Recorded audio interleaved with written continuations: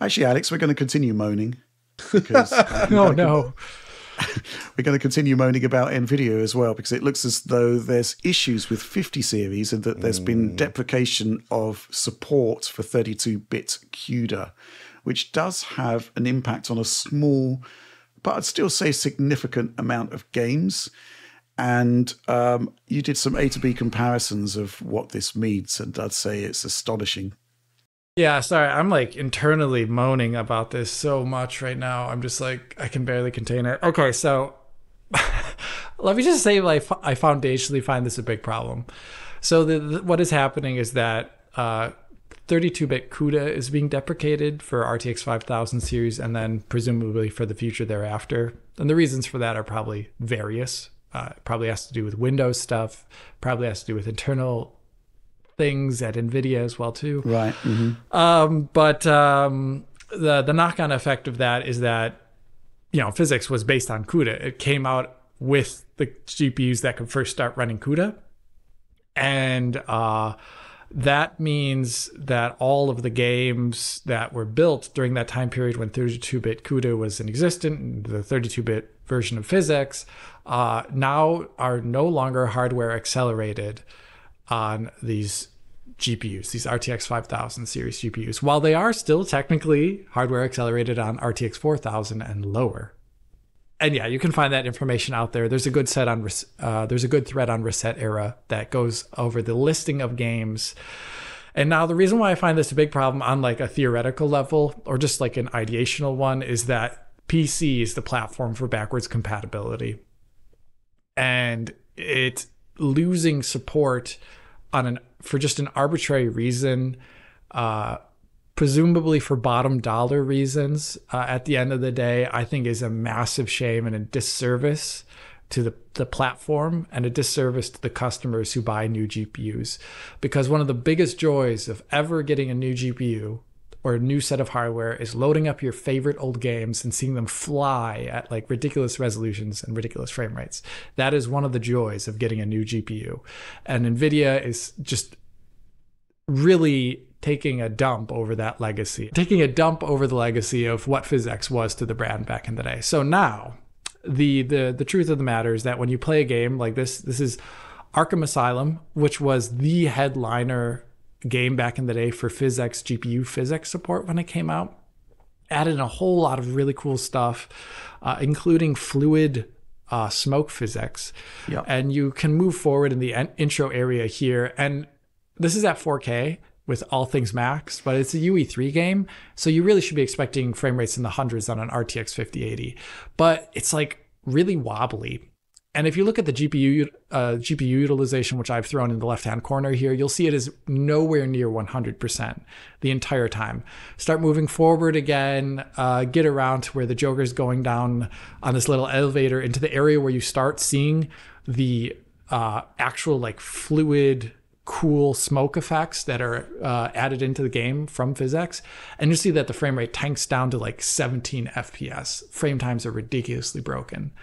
And that is the kind of experience you should expect now, because effects that were designed to run purely on really large, very wide GPUs are now being run on a single CPU thread, most likely, and doing it very inefficiently, because PhysX at this time was not designed around CPU calculations at all. And the performance is nowhere near real time.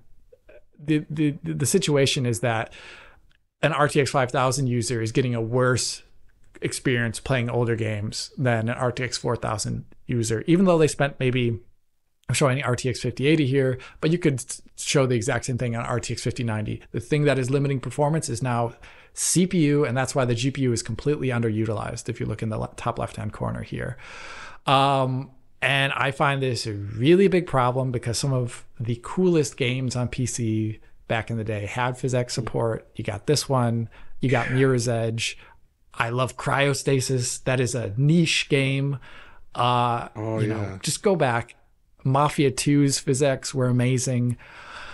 And it's just like that legacy is now gone. And the only way to actually make this work now is I have footage here on the right of the same RTX 5080, but I've also stuffed an RTX 3060 into the same machine without anything hooked up to it other than the power. And from there, you can, in the NVIDIA control panel, actually add a dedicated card, which only does PhysX calculations. And when you do that, the GPU utilization of the RTX 5080 stays at 100% the full time, and you get an amazing experience of the game running at 4K, constantly above 120 FPS, fully maxed out with all these crazy PhysX going on. And the physics are actually amazing. You go back to this game and you see something that even modern games don't do. That's an amazing experience, I think. And that's the PC experience. And NVIDIA doesn't want that for some reason. So I am very saddened by this. I heard the news, Alex, and I was thinking to myself, okay, right, it's been decades basically since these games came along. Surely CPUs have actually progressed to the point where they can do a pretty good job with these effects now with using the fallback.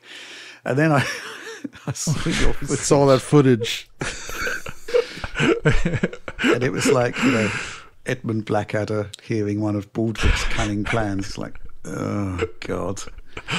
And, you know, that was really disappointing. And then I saw the right-hand side part of your footage where you had indeed just stuffed a 3060 in there. I suspect that you could put a far less capable card in there. Oh, for sure. To do exactly the same job. But at the same time, you shouldn't have to. And it's disappointing in another way, because I guess for a long time now, we've kind of been hoping that something along the lines of PhysX would actually make a triumphant return to PC gaming. Because, you know, the effects at the time were transformative, and those games are still highly regarded for those PhysX features. And fundamentally, it's just really great stuff, right? And we can't have access even to the legacy stuff anymore. Man, that's disappointing. But to be clear, it's the 32-bit games that are the problem here. So, you know, I said to you yesterday, I bet the smoke in Arkham Knight is going to be a problem. It's not a problem because that's the 64-bit CUDA, right? Yeah, that's a game that runs on a 64-bit custom version of UE3. And by that point in time, that's like 2015 or 2016? 15, excuse me. I forget. Yeah. By that point in time, a lot of titles that would be releasing with PhysX, and there were a lot less of them at that time, were using 64-bit because they were now targeting consoles which had more than 4 gigabytes of RAM, right? So that's pretty much the reason why. I've got some more to say about this, but I think this is just a huge misstep from NVIDIA. I'm going to bang this drum as loud as I can to make this decision either change or my nth degree goal here is that it shouldn't just be cards in the future. Because now the thing is, these games are going to look worse for every card in the future from now on that is sold. And eventually there's not going to be any RTX 4000 series GPUs anymore. And you're going to have a game that either looks worse or runs way worse than it theoretically could for really no good reason. And I think the best way around this would be to then actually open source the resources that make it possible to make this run on any GPU at this point in time. If it is so unprofitable and so unimportant that NVIDIA can just deprecate it, why not do something good with that deprecation and give it to the community? And I'm pretty sure someone could get this working in some way. You know, yeah, that's kind of the way I see it. This is one of the downsides of proprietary technology, when anyone can just like cut off the faucet at any point they want. And there's not much the consumer can do about it. And in this case, I would really like a goodwill gesture from NVIDIA to somehow make this work in the future that isn't so pitifully bad. Like, this is completely unplayable. A game like Cryostasis, which was designed around PhysX use, actually, the entire ambiance of the game is designed around the use of PhysX. It's even worse than what we're showing here in Arkham Asylum. And that's a game where an 8800 GTX could play it better than an RTX 5090. I think that speaks volumes. So yeah, I'm sad about this. Any thoughts, John?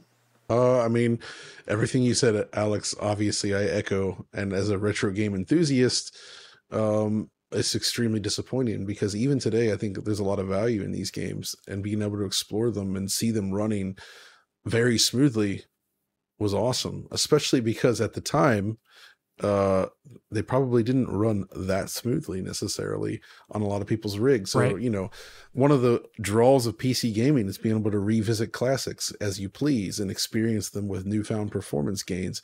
So to retreat this far back to that such a low level of performance, it's pretty shocking, I have to admit. Because like Richard, I was also of the opinion like, oh, well, surely they can power through this via software on the CPU or whatever. But no, not at all. So yeah, No. big bummer. So please continue to bang that drum for us.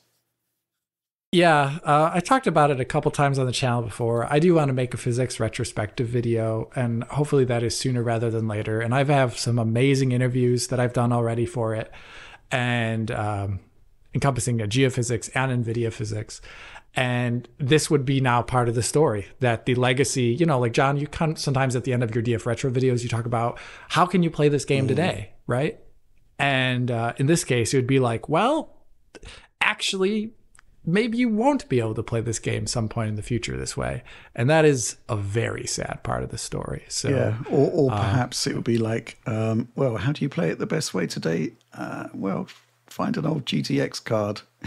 Or just wait for Muse AI to generate all those physics frames. Wow. That is it, actually. That's the secret sauce. Okay. Obviously, we'd like to see something happen around that. I mean, open source would be the way forward. I guess there potentially may be some sort of OpenCL wrapper or something to make That's this happen. what I'd hope for. I mean, I don't know how much of this is like dependent upon NVIDIA's ecosystem, but something that would like kind of like DG Voodoo, if you've ever used it. Basically, the ability to play glide games in Vulkan or DX11. That is kind of what I would like to see here. Even if it was a performance hit, that translation would be way lower than the cost of running it on the CPU, which is just completely untenable for actually a real-time gameplay experience. So these are all things that I'm going to keep banging that drum for. Okay, great stuff.